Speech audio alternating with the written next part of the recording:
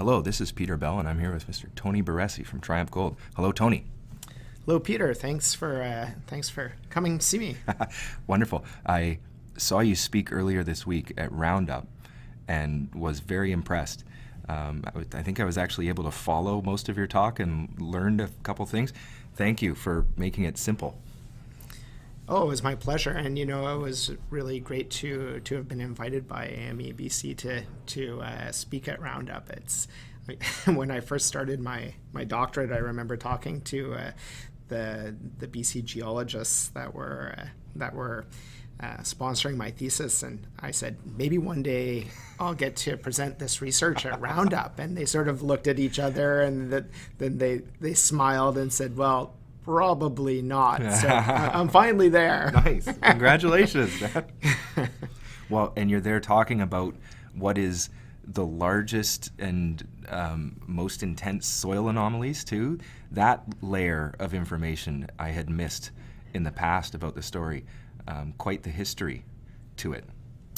Yeah, so I mean, our Freegold Mountain property has an awful lot of different mineralized areas on it, but one of the most interesting mineralized areas, it underlies a 6-kilometer multi-element soil anomaly.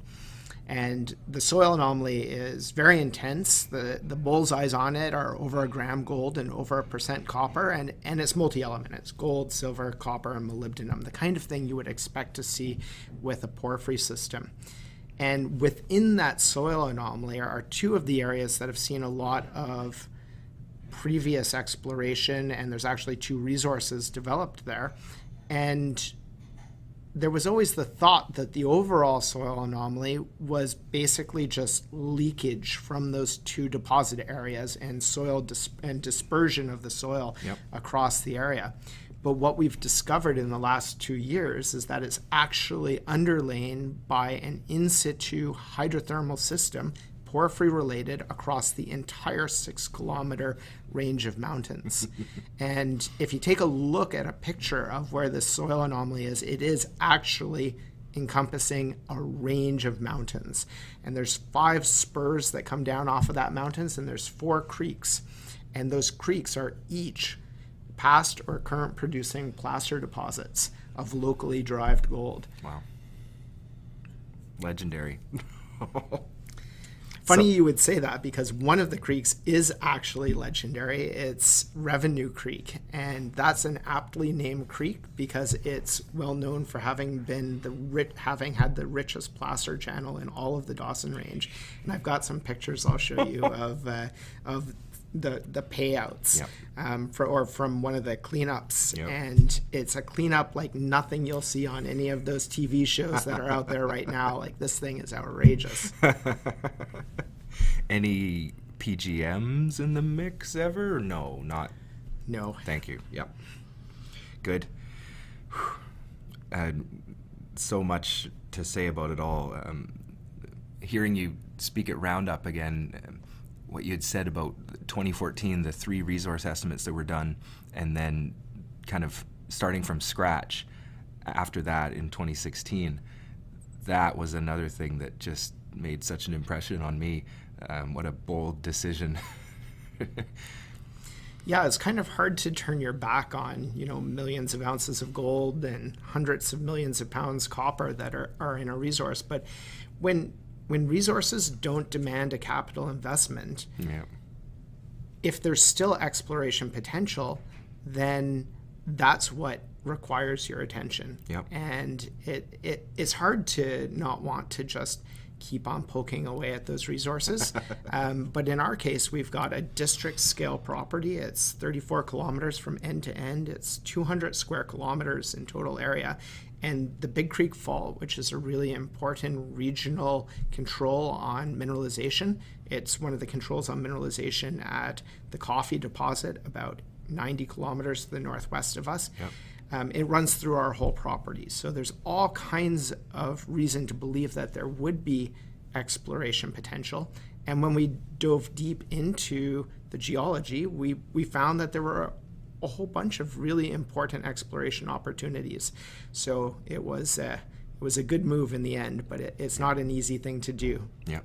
Well, and the way you explained one of the cartoons in the presentation there, the diatreme breccia that was thought to be one thing and turned out to be another, and rethinking some of those 2011 holes, that was another piece of the puzzle there. I thought, yes, I'm very glad to hear about an exploration team rethinking. This is good. Yeah, so many projects are just, an evolution of ideas. And I don't fault the previous technical teams on this property at all. They did an amazing job of figuring out a lot of things, and we're basically just building on that. Yeah, which is an interesting twist on it too, right? You think, oh, turn your back on these old resource estimates. It's like, well, no, they're still there. Thank you very much. That's right. And for instance, when they were exploring when the past technical teams were exploring the property between 2006 and 2012, they were discovering the nucleus epithermal gold deposit, and they had intersections that were over 100 grams gold, and they had a whole bunch of occurrences of visible gold, and they were hitting high-grade gold all over the place. Yep. And that's the kind of results that you've got to follow up, and Yep. they did, and they followed it up, and it culminated with a resource that ended up not being as high-grade as it needed to be to demand a capital investment at the current gold prices. But that was exploration that was definitely warranted, and if we started hitting that kind of stuff someplace that hadn't been explored, we'd be following it up like crazy too. I recall you saying something about seeing visible gold in some of the recent drilling, and seeing it kind of more concentrated than you might have expected. Is that? Yeah, so this summer was a pretty amazing summer. We had some really high-grade mineralization in a place that nobody had explored before on the property. And, when you're finding this kind of stuff, you've got to keep it under your hat. You can't tell anyone. But when I was away from the property, if anyone ever found any visible gold, their first job was to take a picture of it and send it to me in an email with the message VG alert. Mm-hmm. Yeah. And those are pretty fun emails to get. And I was getting emails like that 2-3 times a day for weeks on end. Really? Yeah, it was pretty hard to contain myself during that period of time. Wow.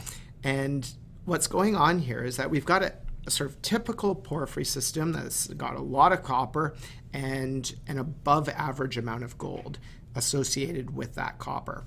And that's gold that you never see. It's too fine grained, it's inside of the chalcopyrite. But that is overprinted by a late set of quartz carbonate veins that have polymetallic mineralization, so there's lead and zinc in these things, and an incredible amount of visible gold within these veins. And these are a kind of vein that are more typically dispersed very broadly and diffusely around porphyry systems. Yeah. And we see a little bit of these veins diffused broadly around this porphyry system, but they're concentrated right within the guts of the thing. So they're important in upgrading the gold values within this thing, and that's why we're seeing so much visible gold when we're drilling through it. And this comes back to that cartoon again of what they chased in the past and what you're looking at now. That's right. So what we're looking at now is outboard of previous areas of exploration. So there was a diatreme, which is the root of a highly explosive volcano. The revenue diatreme has all kinds of mineralization, mostly around the edge of it. Yeah. But what we discovered was that the revenue diatreme was emplaced into a pre-existing mineralized system. And that was a system that had not seen previous exploration. And that was the main focus then of our exploration in 2017 and 18. And really, it's what led to the successes that we've been having. Yeah, and some of these headline successes, to hear you and John Anderson talking about the best holes in the best porphyry in the Yukon, may sound, and to hear you talk about it at Roundup, you're saying, oh, it's not just bluster, there's a Yukon GS Geological Survey report in 2018 helping back this up. That's all good, but one of the things that stuck with me from Roundup was that there's not that many porphyry deposits known within range of the surface in the Yukon. That's right. So the Yukon's not well known for having a lot of porphyries. The Casino porphyry is definitely the most well-known porphyry system in Yukon. And it's much lower grade than the intersections that we've been making of this blue sky porphyry. Yeah. There are quite a few other porphyry prospects and showings, basically between us and Casino, and a few other little ones around. But for the most part, in order to have a porphyry style deposit, you need to have an intrusion come to very high crustal levels.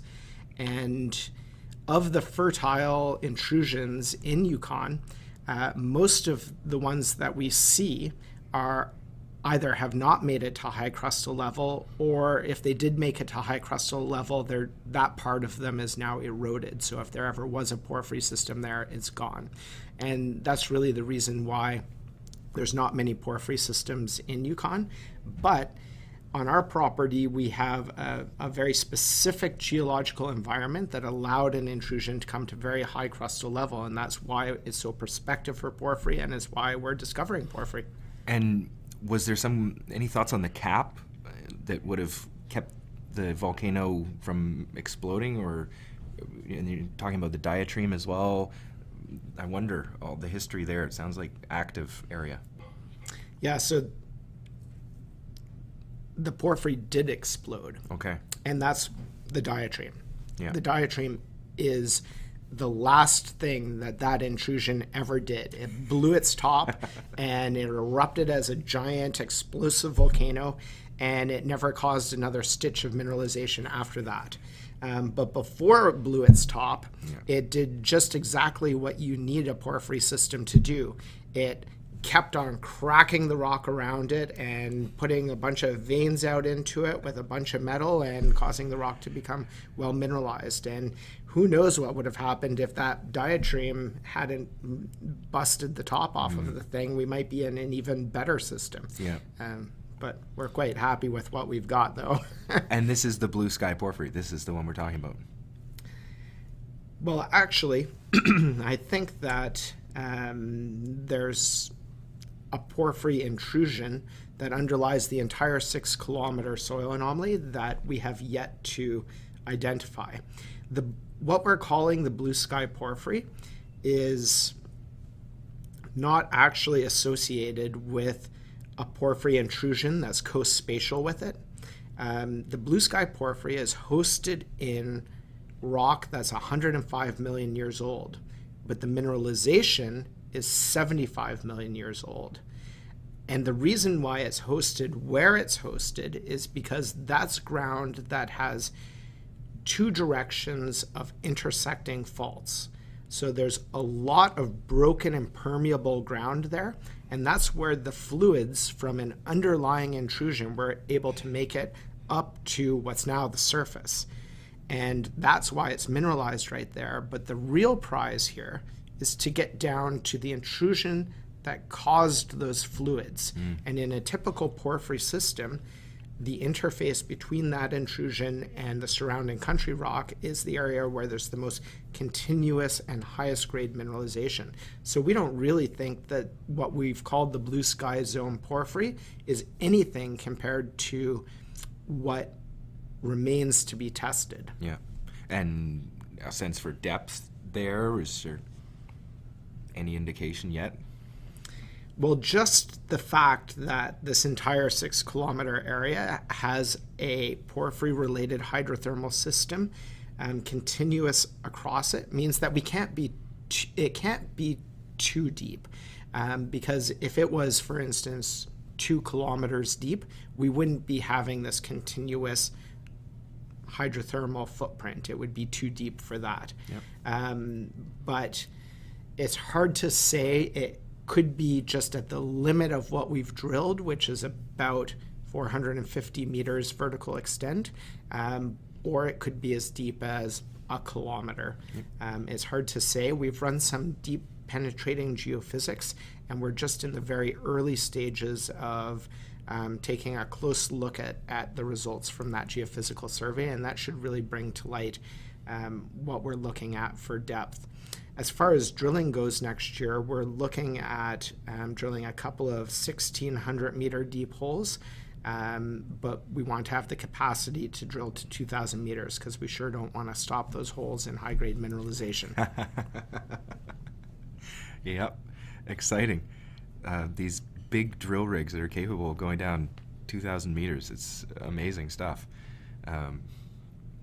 Core drilling, I wonder any sense of core, the size of the core that you'd pull back, and whether or not I guess you can get the important information you need from relatively small core. That's right. When you're drilling really deep holes, sometimes it's wise to start off with wide diameter core and then progressively do narrower and narrower diameter core. It's just sort of, if you imagine, those old antennas that came off of walkie-talkies, how they kind of decrease in size as they get longer, and that makes it easier to drill. But even if we ended up drilling NQ or NTW at the deeper levels, that would give us plenty of information. We'd still get a good test of the rock. Yeah, and that's because we're talking about porphyry style mineralization at depth, right? That's right. Yeah. Wonderful. Looking at this map of the 6 kilometer area, it was the first time I've seen this big pink semicircle you have down at the bottom there. It really conveys the message you're trying to get across. Looked impressive up on the stage at Roundup too. I think heard a few people whispering to each other when you first showed that slide. And the thing I really love about that is that this is just our cartoon cross section of what we'd like to have under there, and people think, oh well, that's complete conjecture and more promotion than science. But I always like following that slide with the slide of the new Yukon Geological Survey map of our property, which also has a cross-section through this same area. And they have the exact same thing in their cross-section, a big underlying causative intrusion. So, we might want to be promotional, but the YGS is in the business of putting out what they really think the geology is like, and it mirrors what we've shown exactly. And that 2018 report, that's different from the mapping that was done. No, that is the mapping that was done. Okay, thank you. It was published in early 2018. The work was done in 2017. Thank you. I wonder if if there's a paper or anything like that they'll publish as well, or if it's just the map, really. Yeah, so there's a woman, Melissa Friend. She is an author on the map, and she did publish a paper documenting the rock types. And she's doing a master's thesis right now looking at the geochemistry and geochronology of the rocks across the map area. And she and I are currently working on a paper for a CIM volume that's going to discuss the revenue nucleus system as a porphyry system. Wonderful. And going back to your PhD as well, metallogeny in this general area of the world as well, as I recall, right? That's right, yeah. More of a focus on the Hazelton group, which is mainly in Stikenia in British Columbia. But yeah, it's sort of definitely analogous to what we're looking at here. Yeah. Well, and dealing with these big crustal scale faults, some related concepts, I would think. Absolutely.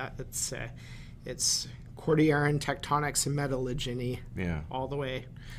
And is it a little simpler up there than in some parts of BC, I would think? Well, there's nothing simple about doing a PhD. Yeah.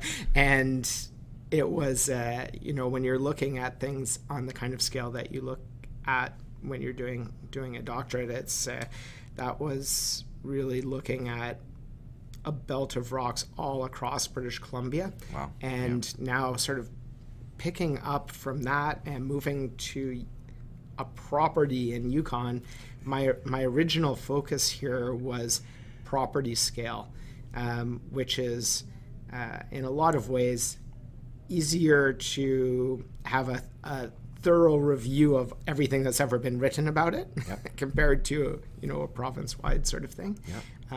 On the other hand, you're always on different scales. There's different complications, but it was pretty nice to change focus from province scale to a 34 kilometer long scale. Yeah. Well, and really the 6 kilometers within that. Well, that's our main focus for sure. But we've got a bunch of other pipeline projects that we're moving forward as well, and it's sort of fun to spend a few days here and there digging my teeth into some of those. I wonder about some of them. Not a lot of time for discussion about that stuff up on stage at Roundup, but there's some in the new presentation here, I see. Yeah, that's right. So, I mean, I can tell you about the Irene showing, which is this is a pretty exciting thing that we've been working on developing this year. So Irene is an epithermal quartz vein that was first discovered, I think, in 2013 during placer mining activities. And the placer miner called up our geologist and said, "Hey, I think I found something cool at the bottom of this creek." And the geologist went up there and took a look and said, "Yeah, that's pretty cool." And over the course of 2 years, there was enough exposed at the bottom of the creek to define an epithermal vein over 140 meters strike length. And they channel sampled that vein all across the strike length and had multi-gram gold over multi-meters every place that they sampled. So this year, we did the inaugural drill program on that vein system, and we tested it over 450 meters strike length, and we hit it in every single hole. We had results up to 20 grams gold, and in most of the holes we had multi-gram gold over multi-meters. And so that's really interesting. But the really compelling thing about this 450 meter strike length of gold mineralization that we have in Gooder Creek is that this is at the very bottom of a mountain. And if you line that vein up with the top of the mountain, you have an area that saw exploration back in the 60s, 70s, and 80s, where there's another vein exactly along strike that had very similar grades. So again, there were grades up to, I think, about 18 grams gold up there, and most of the holes had multi-gram gold over multi-meters. Now, if you line those up from end to end where they've been drilled, the intervening area and those areas combined is about 3.7 kilometers strike length. And not just 3.7 kilometers strike length, but something really interesting is that there's a 500 meter variation in elevation. Now, when you look at most epithermal vein systems, the best mineralization is contained within about a 200 meter envelope of elevation.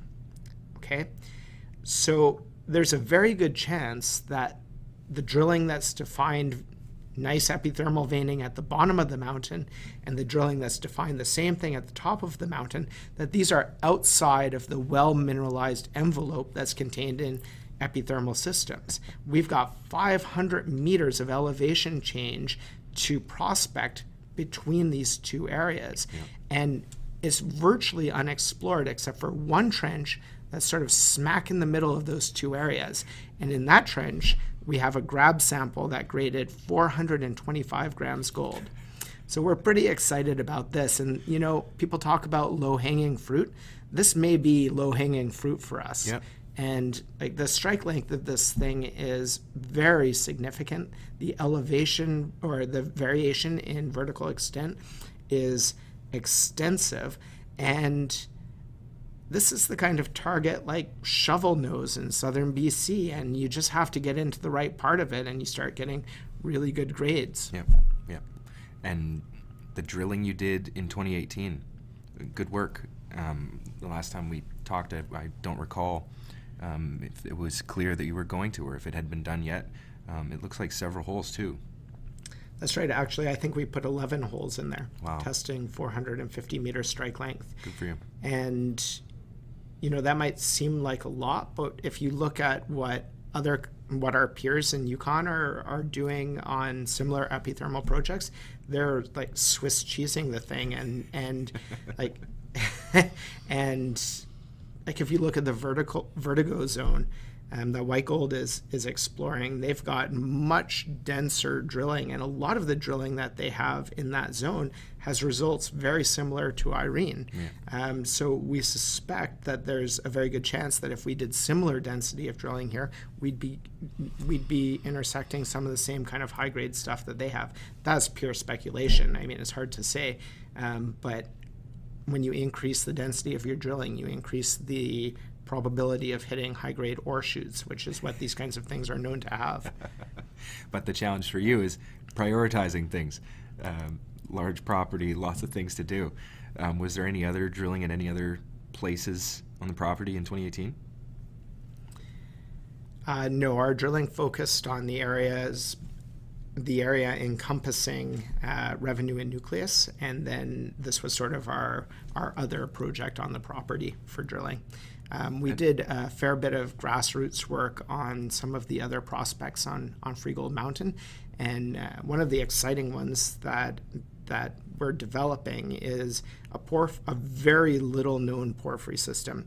It's called the Cabin Porphyry, and when I started working for the company, it really was nothing more than just kind of a cross on the map. And we had to dig pretty deep into work that was done back in the very early 70s, like 71, 72, to find out anything about it. And it turned out that we did a bunch of trenching over it this year and came up with some really interesting results. It's a dead ringer for being a leached phyllic zone above a mineralized porphyry system. So this is one of the sort of porphyry pipeline projects that we're working on right now. Wonderful.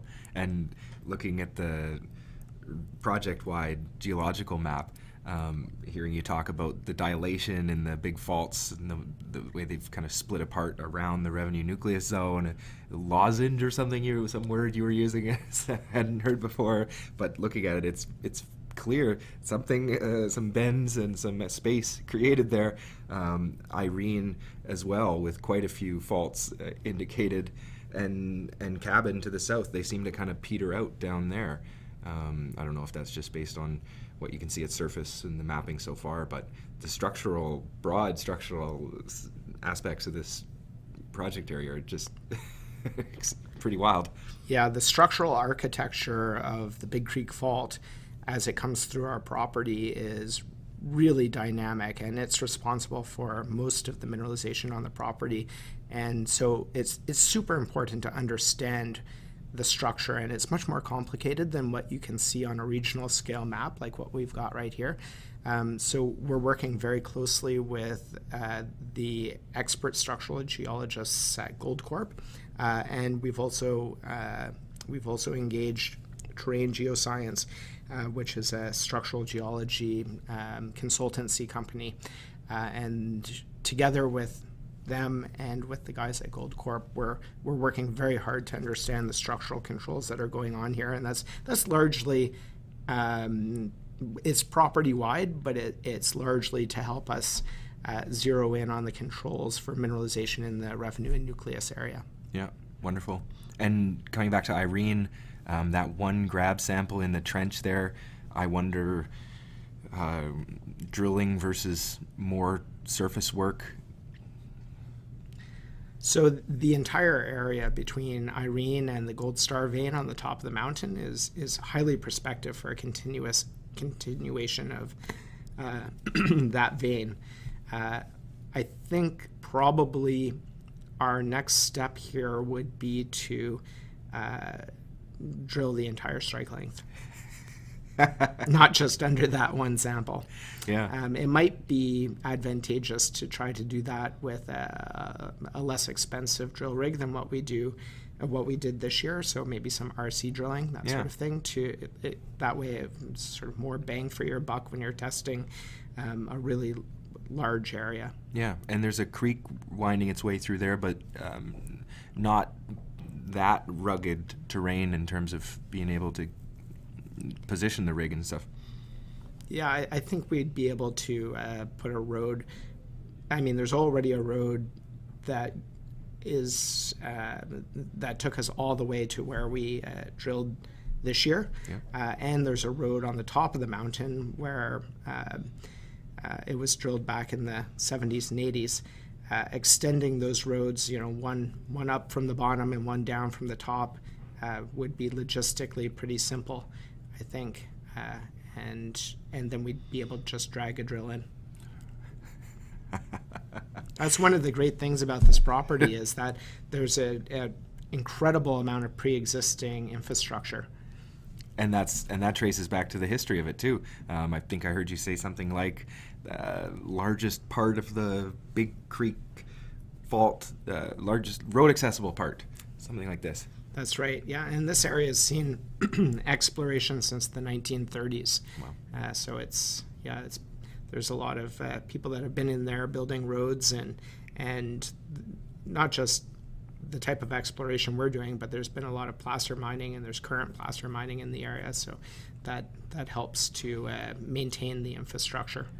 Advanced reconnaissance team, I always like to think of them as something like that. There's not very many places in the world where you've got people digging up creeks and telling you about what's underneath them.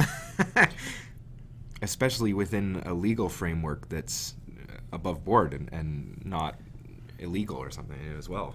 That's right. Yeah, it's nice to have a separation between the surface and the subsurface rights. And so, when those guys find something that's attached to the bedrock, they're not allowed to have it, and they're not trying to get it, and it makes it very easy for them to cooperate with you or with us. And I wonder, I guess there's lots of unknowns about Irene yet, but the potential for several phases or pulses, is that potentially in the cards? Yeah, there's at least two types of veins that run through there. There's a sort of quartz arsenopyrite breccia system, which is sort of very typical of an epithermal type vein. The boiling of the fluids causes a bunch of rebrecciation of the rock. And then there's these other veins that are kind of polymetallic massive sulfide veins.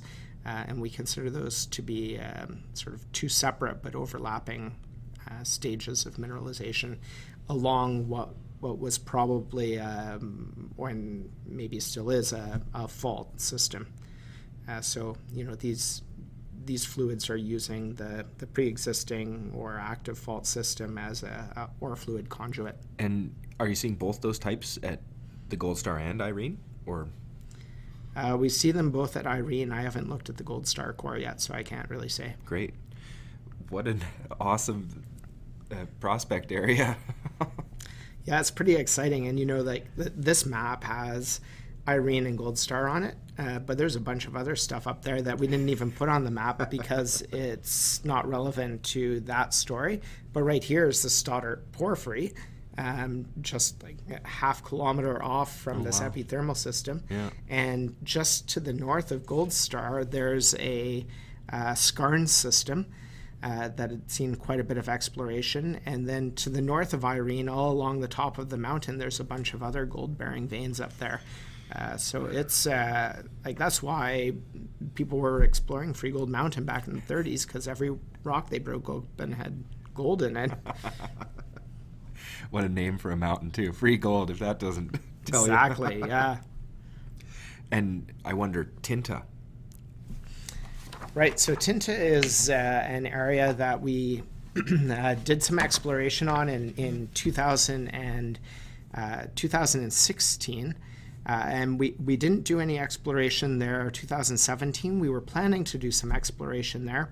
And we were planning to do it at the end of the summer. And we did some First Nations consultation and discovered that it's an important hunting ground for the local Little Salmon Carmacks First Nation. So we decided to delay our exploration program up there so that we weren't interfering with their hunting activities, for which they were most grateful for us doing that. And we were most grateful for the opportunity to have consultation with them so that we could find out how to best not interfere with their activities. Yep. And we're going back in there this spring probably to do some drilling in 2019 is probably the first place that we're going to hit up. But the thing about Tinta is that there's a defined resource there with a bunch of drilling through it, and it's a polymetallic vein deposit. And it's defined over about 800 meters strike length. And it's a vein that is thick in the middle, and out towards the edges it tapers off, and then it just disappears. And there's a few trenches and drill holes along strike of it that validated that, yes, it does disappear. But in 2016, we did a broad soil survey and a VLFEM survey, so a type of geophysics, that showed a very strong potential for this vein to reappear along strike, about 600 meters along strike. And that was in the form of a VLFEM conductor that was coincident with about 1.5 kilometers long multi-element soil anomaly that was very similar and in places even stronger than the soil anomaly that surrounds the Tinta vein itself. Yeah. So in 2017, we trenched. We put 7 trenches across that coincident anomaly, and we found vein material in every single one of those trenches. Some of it had multi-gram gold, some of it had multi-percent copper, lead, zinc. And this is in really leached rock that's at the surface. So we don't think it's anything compared to what we're actually going to hit at depth. So now we've got this 1.5 kilometer long conductor and soil anomaly with validated vein material that contains gold in it over a strike length that's twice as long as the pre-existing Tinta vein. So we're going to get up there this year and test that thing to see if there's the potential to grow the resource there at Tinta. Wonderful. And we're also going to do some drilling on the actual Tinta vein, where there were some high-grade historical results in a couple of holes, but the density of the drilling wasn't enough to fill it into the resource very well, and we have some potential to increase the resource at Tinta just by doing a bit of infill drilling. Really? With all the holes in that area of the old resource there? That's right. Yeah, there's still a few gaps in there that Amazing. would be significant to fill in. Wow. I'm impressed to hear that. And it looks like you're up onto the ridge a little bit with those trenches. That's right. Yeah, the vein sort of follows the top of Tinta Hill. And speaking of the leaching and things up there, I wonder depths to get down to some of the fresh rock. For drilling, it's pretty easy. It's tens of meters. For trenching, it can be difficult. Yeah, certainly. So you can dig a couple of meters into soft broken rock at most with an excavator, and then it becomes too dangerous to keep on going. So yeah, these trenches are very much still in. They're in bedrock, but the bedrock is strongly clay altered from meteor or from surface water and for the most part, the sulfides are rusted out of it, and you just see a bunch of rust and that sort of thing. Surprised to hear only tens of meters and not greater oxidation there. Yeah, it's different on different parts of the property, and in different parts of the Yukon. So at Nucleus, we've found places where we've drilled almost 100 meters vertical extent, and we're still getting oxidation. And that's something that's in some ways good, because if you're looking at recovering gold, if the rock is fully oxidized, then you can just look at a heap leach scenario, and that's what Gold Corp's doing at Coffee and what Victoria Mines is doing at Eagle. And so there's some potential for that sort of thing on this property. It would be nice if Tinta was like that, but it's not. And I wonder, Tad Toro, a big picture here, is this? I don't recall seeing this name marked on the project map. No, so Tad Toro is not part of the Freegold Mountain property. It's a different property that we have. It's located also along the Big Creek Fault to the northwest of the Freegold Mountain property. Currently, this property is not a road accessible property, but part of what makes it really exciting is that there's government infrastructure funding that's supposed to help create a road that's going to go all the way up to Casino. And when that road is created, it will go right through this property. So this is a property that's seen on and off exploration for about 30 years. And there's quite a few very interesting results from the property. There's a lot of epithermal gold potential, porphyry potential, and it's the kind of property that, it's really exciting, but not as exciting as it's going to be when you can drive right onto it instead of spending a bucket load of money on helicopters. Yes. Wow. Amazing. Speechless, Tony. Another one of our properties, really, we have three properties: the Freegold Mountain property, Tad Toro, and another property that is called Andalusite Peak. And this is one that sort of a personal project of mine. I staked this as open ground back in 2017, and it was actually exactly this time of year when I staked it, because I was at a talk by Bram Van Straten, who's a BC Geological Survey geologist, and he had just given a talk at Roundup about a 27-kilometer long alteration belt just to the east of Dease Lake that he had just completed a bunch of mapping around, and he had defined this belt. And the belt had three big alteration blowouts, one of which was Kaizen Discovery's Tanzila property, so a Friedland company, and the other one is McBride, which is owned by Teck. And they're both off on the edges of the alteration belt, but right smack in the middle of the alteration belt, there was a big blowout that was completely unstaked. So I just staked it. And in 2017, we went and spent 2 days on the property, mostly mapping that big alteration zone. And in that alteration zone, we found a whole bunch of really high temperature, awesome alteration, but we didn't find any mineralization at all, none, zero. But the helicopter let us out just to the south of the alteration zone. And there we found a whole bunch of high-grade copper-bearing veins that were loaded with boronite and chalcocite. And I'd seen things like that in the region, and I didn't think that much about them until we got the assay results back, and they had multi-gram gold in them. And so you start looking at multi-gram gold and multi% copper, and all of a sudden things start looking more interesting. But that's in an area where we had literally only spent maybe an hour out of 2 days' work. So we went back there in 2018, revisited that zone, we defined a 550 meter long strike length of the extent of that style of mineralization, collected a bunch of samples that had multi-gram or multi% copper and a few that had really nice gold grades. And then we flew the next day to the next ridge over, which is about 1.5 kilometers away. And on that ridge, we defined a 1.1 kilometer trend of the same style of mineralization. And where the ridge widens into a plateau, we collected high-grade samples on either side of that plateau, 300 meters apart from one another.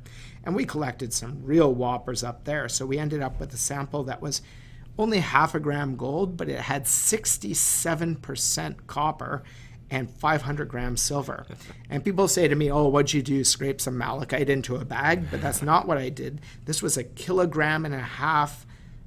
The sample weighed 1.5 kilograms, and I still have some big chunks of it, and it includes wall rock. And it was just the intersection of two veins and a bit of a blowout, and it was really nice looking stuff. So what do you do with this? Like, these veins in and of themselves are not something that you're probably going to mine or use as a or explore for in and of themselves. But what we're really excited about with this property is it looks like we're building the elements that you want to see that surround a very fertile porphyry system. So we've got an advanced argillic alteration zone that's a blowout, that's part of a large belt. It has the highest temperature alteration anywhere along the 27-kilometer long belt. And then we have, these veins are basically propylitic alteration, which is another type of alteration shell you see around porphyry systems. Yep. And within this propylitic zone, we have the highest grade and most extensive mineralization anywhere in the 27-kilometer long belt, including the stuff that's in McBride or in Teck and Kaizen Discovery's ground. And the whole thing is underlain by a big regional mag high, which makes it look like there's probably an oxidized intrusion under there. So we're piecing together the early stage elements that lead people into porphyry discoveries. And, you know, I was talking to some of the guys that are really familiar with the story of the discovery of Highland Valley, and they were telling me that these kinds of veins are what they use to vector in on Highland Valley. Setting up for another speech at Roundup soon. Yeah, so it's early days for this one, but it's pretty exciting. And Highland Valley, any short history lesson there? Oh, I don't really know a lot about Highland Valley. Compared to some people seem to know it inside out. Yeah, no, it's a real prize in BC, but yeah, I'm not that familiar with it. Yeah. Well, and looking at the topography, too, of the area that you were working on in 2018, some nice relief there. It seems to be a bit steep on one side, but you're up on the ridge and spurs, I guess. This is Yeah, so the work that we did was up on the ridges, and the really great thing about working in mountainous terrain is that you can test depth profiles or variations in depth without drilling. So the next stage of work here is going to be to explore the bottoms of these mountains around the edges where there's outcrop along the edges. Yep. And that will give us some idea of how the alteration, the mineralization changes with depth. And if we start getting an indication that we're getting into a higher temperature system with depth, then that's going to be really proof of concept that this is related to a porphyry system. Wow. And there's some exposure at those lower levels? Ask me next year. Yeah, this is it. Wonderful. Oh, a great field program to look forward to. How will you juggle it all between this project and this target? And so we have a great technical team. In 2017, when we started our drill program, I put a huge amount of effort into sort of recruiting some of the best porphyry geologists to become involved with our program. So we have 4 project geologists that work for us seasonally, as well as 2 project managers that work for us pretty much year-round now. And last year, we had 100% return of our seasonal technical team. Wow. And we expect that we're going to have that again this year. And so we're really well set up in that regards. And, you know, it's all of those guys 2 years ago were really top employees. But we've been mentoring them for 2 years, and they're ready to step up and start running programs on their own. Great. And there's a bunch of new really good people that are becoming available as well.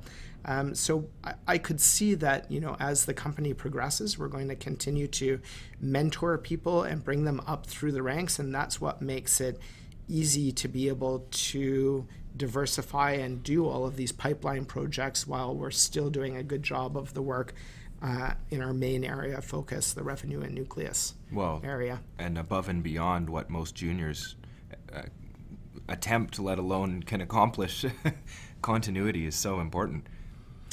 Yeah, so I mean, we were really proud that all of these great technical people wanted to come back and work with us, and I think it's partly because you know, they love the project. The project is so exciting, and you can't imagine what it was like to be there this year when we were pulling the stuff out of the ground and proving that, you know, our ideas were right. But it's also because we give people opportunities to stretch their limits, and we're mentoring them and giving people responsibility and treating them well. And yeah, it's I can't say enough good stuff about our crew. We've got an amazing crew.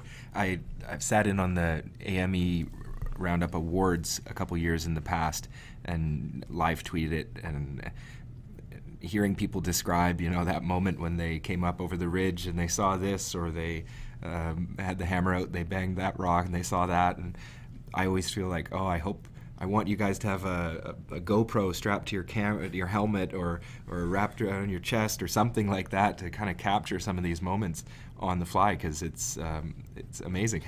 It is, and there are stories that are few and far between. So it'd be good to get some video documentation of it one of these times. You never know when it's going to happen, though, right? That's the thing. That's why I say just have the camera going. You may end up with a lot of useless footage, but if you capture one of those moments, it can't be repeated. Yeah, you've got to get some of us long in the tooth geos to be as tech savvy as you are. Well, this is coming, though. This is with the young people that you speak about, you know, and there's a whole wave of things coming to this industry. The Innovation Hub at the conference this week, pretty neat. See all the virtual reality, augmented reality, various types of artificial intelligence, all kinds of things people are doing to push the boundaries. And good to hear from you two, good old field work, some basic ground truthing, this and that, and pulling ideas from the BCGS, no less. Good call staking this ground yourself. Oh, well, thank you. And yeah, no, you're right. It's exciting days. There's an awful lot of innovation happening right now, and it's good to see all of the younger geos that are breaking into our industry, being so capable with the new technology and ideas and open-minded towards it. I think that's really one of the things that's going to help move a lot of things forward. You mentioned Gold Corp before. Always lots of questions around that. We'll wait and see how things shuffle out. Anything you could say about that at this point in time? Probably not. I don't know what there is. Sure, I can say something. Who wouldn't want to have Newmont as a partner as well as Gold Corp? Yes. And I think they would want to have you guys too. They have their choice globally, and exceptional companies with a stable of good projects and good people. It has to be high on their list. Well, there were a couple of Newmont geologists that were poking around our core shack, and I can say that at least from the geo's point of view, it was all smiles. Yeah. Well, and the front page picture on the deck here, stacks and stacks of boxes. Is that from this season? That is mostly from this season. Yeah, Wow. but that's part of a core library that's extensive and includes stuff from as far back as the 70s. Great work. Yeah. Well, Tony, anything else you'd mention to everyone? Well, Peter, I thought I'd just point out that, next year we are going to be doing an aggressive drill program. And what we're testing is something very similar to Sol Gold's Cascabel project. We have this very large at-surface hydrothermal system that has high-grade mineralization where there's ground preparation from faulting, and all of that mineralization is caused by what we now know must be a blind intrusion at depth. And that's exactly the situation that Sol Gold found themselves in at Cascabel. And then they drilled one deep hole right down something that's almost identical to our blue sky porphyry intersections. And they hit the causative intrusion and the mineralization at depth. Yep. And like a year and a half later, their market cap was through the roof and they had a giant gold resource. And we are the only company out there right now that's offering the opportunity to be involved in something like that again. Yeah. We are poised to be drilling a hole just like that hole. So in an industry that's all about risk reward, there will never be a time when our company will be able to offer the kind of reward that we have to offer this year. Yeah. In any given district, there has been great success with deep drilling of porphyries. Yeah. And typically it takes one company to have the money and the guts to drill one of these very expensive holes. And when they do it and they succeed, all of a sudden, there are numerous deposits within those districts that start to follow suit and turn projects that have been worked for decades into mines in very short order. Yeah. And that's what we think we are poised to do. Wonderful. Tony Baressi, Vice President Exploration, Triumph Gold. Thanks very much. Oh, thank you, Peter.